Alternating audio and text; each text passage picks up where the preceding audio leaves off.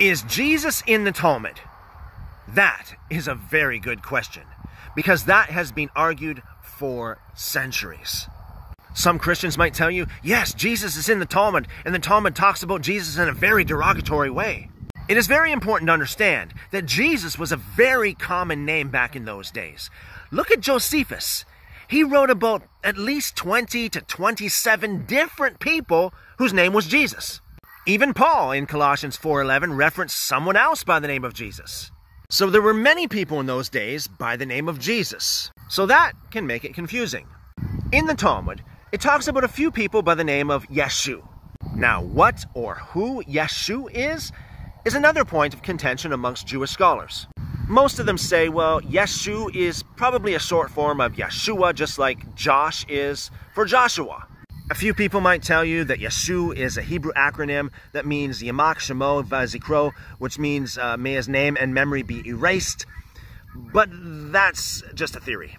And there is no conclusive evidence that that's really what it is and what it means. So don't buy into that one. So both of these Yeshu characters in the Talmud have similarities to that of Jesus of Christianity. For example, executed on the eve of Passover. Now, the Gospel of John says that Jesus was executed on the eve of Passover, but Matthew, Mark, and Luke says that the Last Supper was on the eve of Passover and he was executed on Passover itself. So there's a discrepancy. And this Yeshu in the Talmud went down to Egypt for a time, just like Jesus did when he was younger, so there's a similarity. So there are some similarities like that, but there are some things that are certainly not similar at all. But the most compelling evidence that these two people by the name of Yeshu is not the Jesus of Christianity, the first one lived 100 years before Jesus was born, and the other one lived 100 years after Jesus was born, so obviously not the same person. And one of them, according to the Talmud, had only 5 disciples, and their names were Mattai, Nikai, Buni, Netzer, and Toda.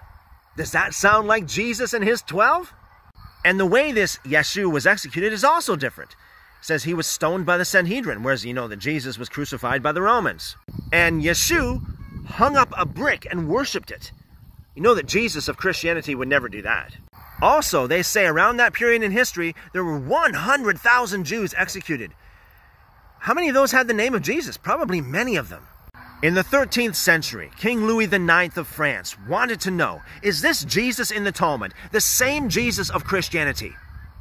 Is this Yeshu, this Jesus in the Talmud, the same Jesus of Christianity? So he called one of the greatest rabbis of his day, Rabbi Yechiel. And Rabbi Yechiel said, King Louis, not every Louis born in France is the king.